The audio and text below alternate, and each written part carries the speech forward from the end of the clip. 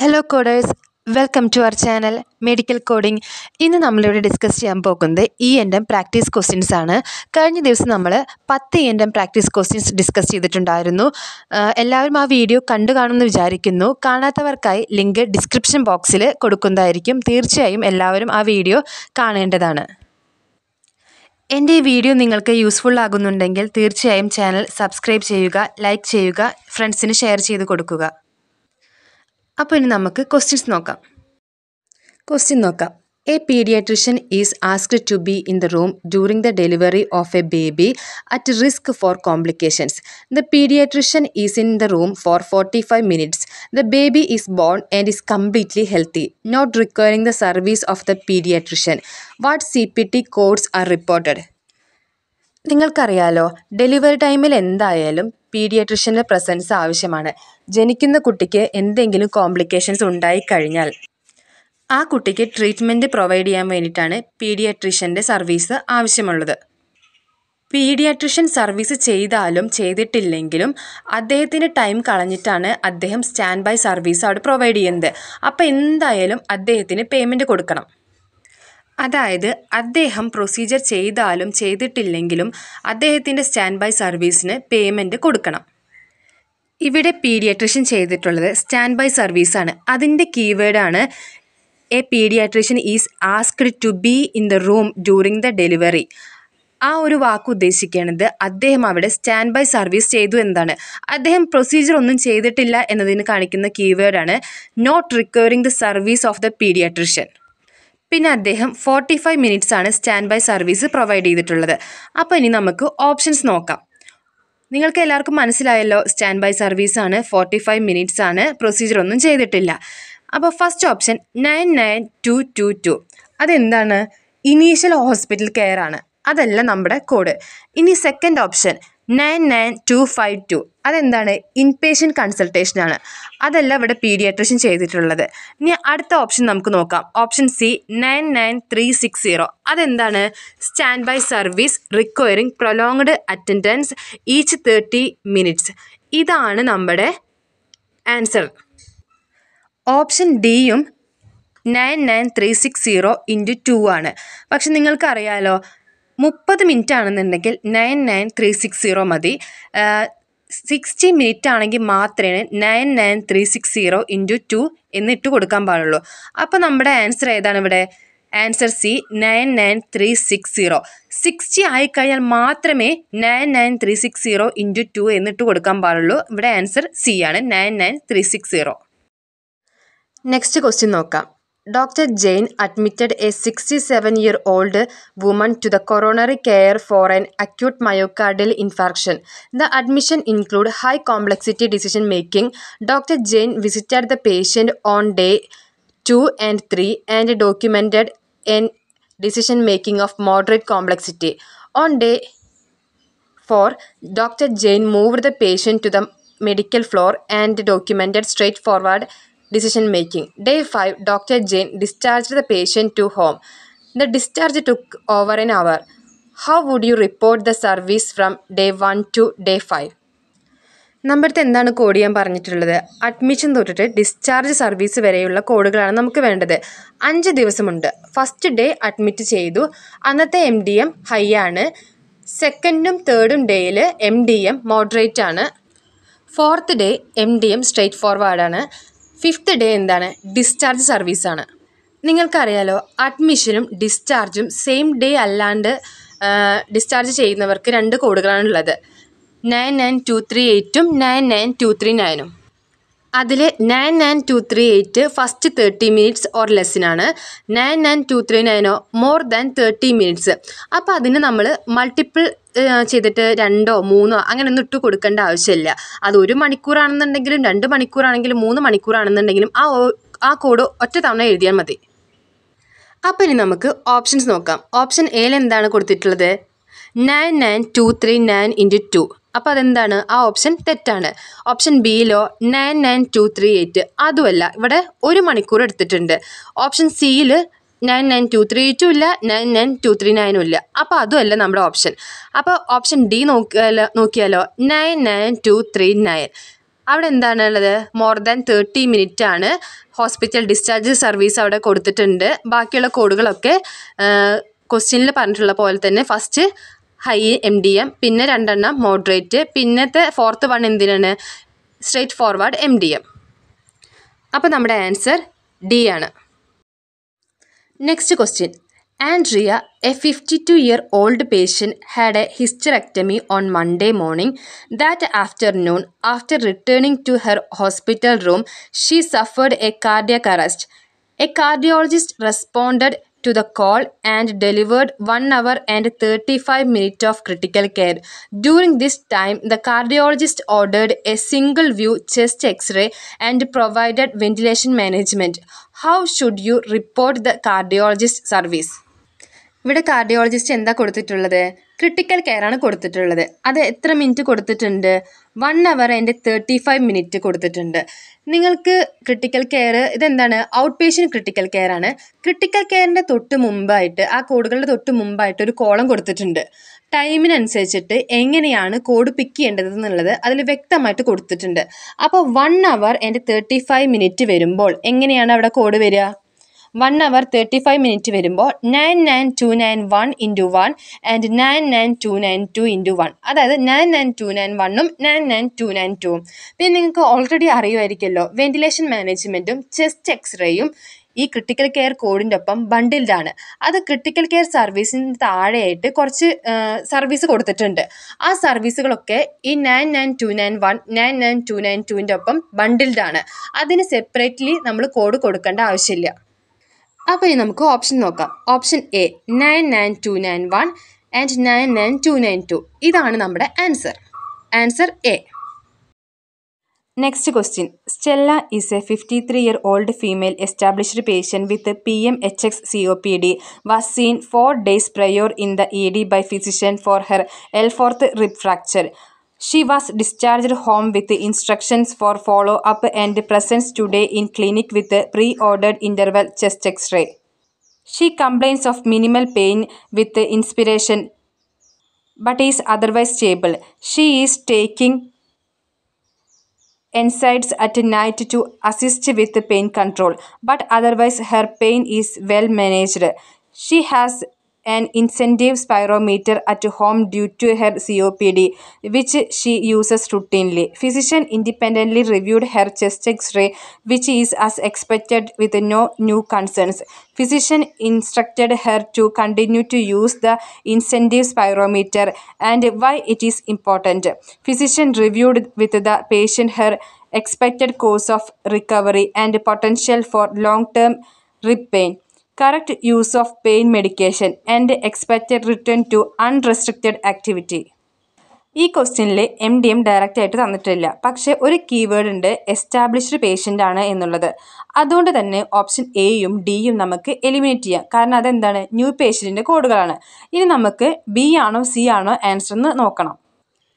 99213 MDM law ആണ്. 99215 MDM high ആണ്. ഇവിടെ ആ പേഷ്യൻറ്റിനുള്ള ഡിസീസ് സിവിയർ ആണ് എന്നൊന്നും പറഞ്ഞിട്ടില്ല, സ്റ്റേബിൾ ആണ് എന്നാണ് പറഞ്ഞിട്ടുള്ളത്. അതുകൊണ്ട് തന്നെ ഹൈ അല്ല MDM. ഇൽനെസ് സ്റ്റേബിൾ ആണ് എന്ന് പറഞ്ഞിട്ടുണ്ട്. അപ്പോൾ നമ്മുടെ MDM എന്ന് പറഞ്ഞിരിക്കുന്നത് ലോ ആണ്. അപ്പോൾ ആൻസർ ബി ആണ്, 99213. Next question. Bill, a retired US Air Force pilot, was on observation status 12 hours to assess the outcome of a fall from the back of a pickup truck into a gravel pit. The physician discharged Bill from observation that same day after determining that no further monitoring of his condition was necessary. The physician indicated that the medical decision making was of low complexity. MDM ഇവിടെ law ആണ്. അഡ്മിഷനും ഡിസ്ചാർജും same ഡേയിലാണ്. Observation or inpatient care service including admission and discharge service. ആ കാറ്റഗറിയിൽ MDM law ആയിട്ടുള്ള code ഏതാണ്? 99234. അപ്പോൾ നമുക്ക് ഉറപ്പിക്കാം answer ഒന്നില്ലെങ്കിൽ ബിയോ അല്ലെങ്കിൽ ഡിയോ ആയിരിക്കും. ഇനി നമുക്ക് ICD നോക്കാം. ICD നോക്കിയാൽ മനസ്സിലാവും W18.30XA ആണ് നമ്മുടെ answer. Answer D Next question. A 57-year-old male was sent by his family physician to a urologist for an office consultation. Patient has had bright red blood in his urine sporadically for the past 3 weeks. The urologist obtained a history from the patient and continues with a physical examination.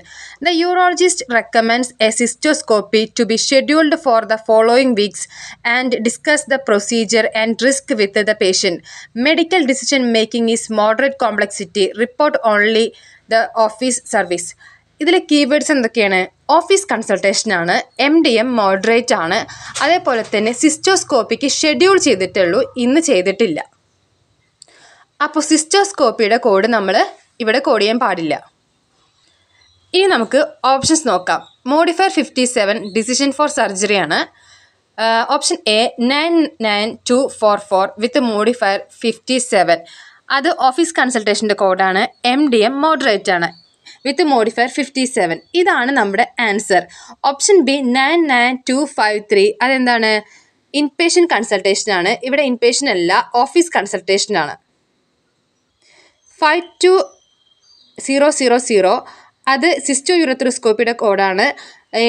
അത് schedule ചെയ്തിട്ടുള്ളൂ, ഇന്ന് ചെയ്തിട്ടില്ല. അപ്പോൾ ആ കോഡും കൊടുക്കരുത്. അപ്പോൾ C എന്നുള്ള ഓപ്ഷൻ നമുക്ക് എലിമിനേറ്റ് ചെയ്യാം. പിന്നെ 99221, അത് initial hospital care or observation care ആണ്. ഇവിടെ ഓഫീസ് കൺസൾട്ടേഷൻ ആണ്. ആൻസർ എ ആണെന്ന് മനസ്സിലാക്കി കഴിഞ്ഞാൽ ഇനി ബാക്കിയുള്ള ഓപ്ഷൻസ് നോക്കിയിട്ട് ടൈം വേസ്റ്റ് ചെയ്യേണ്ട, അടുത്ത ക്വസ്റ്റ്യനിലേക്ക് പോവാം. ഇത് ഞാൻ എങ്ങനെയാണ് എലിമിനേറ്റ് ചെയ്യുക എന്നുള്ളത് നിങ്ങൾക്ക് മനസ്സിലാക്കാൻ വേണ്ടിയിട്ടാണ് ബാക്കി ബിയും സിയും ഡിയും എങ്ങനെയാണ് എലിമിനേഷൻ ചെയ്തതെന്ന് പറഞ്ഞു തന്നത് കേട്ടോ. നിങ്ങൾക്ക് ആൻസർ കിട്ടിക്കഴിഞ്ഞാൽ അടുത്ത ക്വസ്റ്റ്യനിലേക്ക് പോകണം, കാരണം CPC എക്സാമിന് ആകെ 4 മണിക്കൂറേ ഉള്ളൂ. Next question. Sam, a 4-year-old male, was brought to the emergency department by his mother, where Dr. Black, the emergency department physician, examined the child. Dr. Black has not provided service to this child in the past.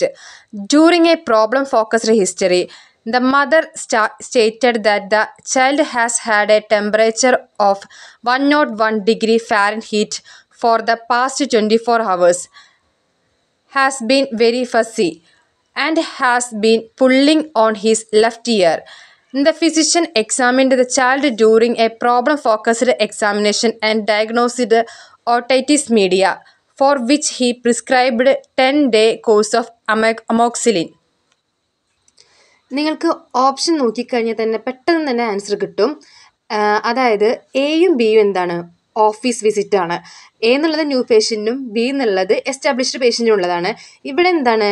Emergency ഡിപ്പാർട്ട്മെൻറ്റിലാണ് service കൊടുത്തിട്ടുള്ളത്. Option C എന്താണ്? Office consultation ആണ്. അതുമല്ല നമ്മുടെ answer. Option D നോക്കാം. 99283, emergency department visit. MDM എന്താണ്?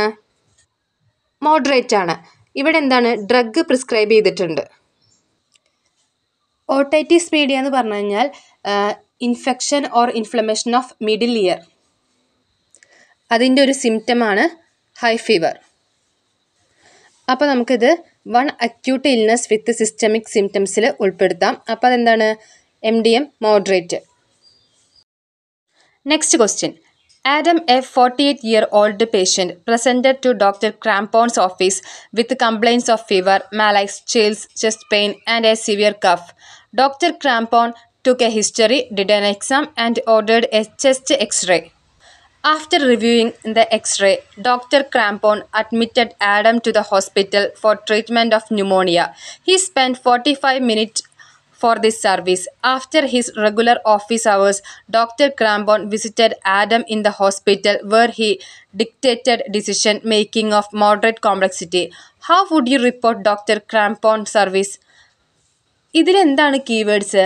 Patient office visit നടത്തിയിട്ടുണ്ട്, അതിനുശേഷം പേഷ്യൻറ്റിനെ admit ചെയ്തിട്ടുണ്ട്. 2023 അപ്ഡേഷൻ പ്രകാരം നമ്മളിത് രണ്ടും കോഡ് ചെയ്യണം. രണ്ടാമത്തെ കോഡിൻ്റെ ഒപ്പം മോഡിഫൈ 25ഉം ഇട്ട് കൊടുക്കണം. ഈ കീ പോയിൻറ്റ്സ് ഒക്കെ നിങ്ങളുടെ മനസ്സിലുണ്ടെങ്കിൽ ഒറ്റ നോട്ടത്തിൽ തന്നെ നിങ്ങൾക്ക് ആൻസർ കിട്ടും. Answer B 99204 with modify 25 and 99222. 99204 എന്താണ്? ഓഫീസ് വിസിറ്റാണ്. ന്യൂ പേഷ്യൻ്റ് ആണ്. MDM മോഡറേറ്റ് ആണ്. 99222 ഹോസ്പിറ്റൽ കെയർ ആണ്. So answer B. Next question. Tracy, a 59-year-old female, arrives at the cardiologist office for a cardiology consultation at the request of her PCP. He carries out his consultation and took a history, did an exam, and dictated a decision-making of moderate complexity.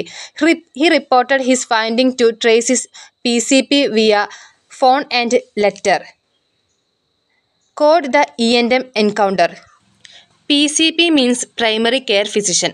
അദ്ദേഹത്തിൻ്റെ request പ്രകാരമാണ് cardiologist consult ചെയ്തിട്ടുള്ളത്. അപ്പോൾ ഇവിടെ എന്താണ് നടത്തിയിട്ടുള്ളത്? കൺസൾട്ടേഷനാണ്. ഓഫീസിൽ നിന്ന് വ്യക്തമായിട്ട് കൊടുത്തിട്ടുണ്ട്. MDM എന്താണ്? മോഡറേറ്റ് ആണ്. അപ്പോൾ നമുക്ക് ഓപ്ഷൻസ് നോക്കാം. ഓപ്ഷൻ എ 99244 അതെന്താണ്? Office consultation. MDM മോഡറേറ്റ് ആണ്. ഇതാണ് നമ്മുടെ ആൻസർ. ഇനി ബാക്കി ഓപ്ഷൻസ് നോക്കിയിട്ട് ടൈം വേസ്റ്റ് ചെയ്യേണ്ട. നമുക്ക് അടുത്ത ക്വസ്റ്റ്യൻ നോക്കാം. Next question. Jane has a family history of skin melanoma.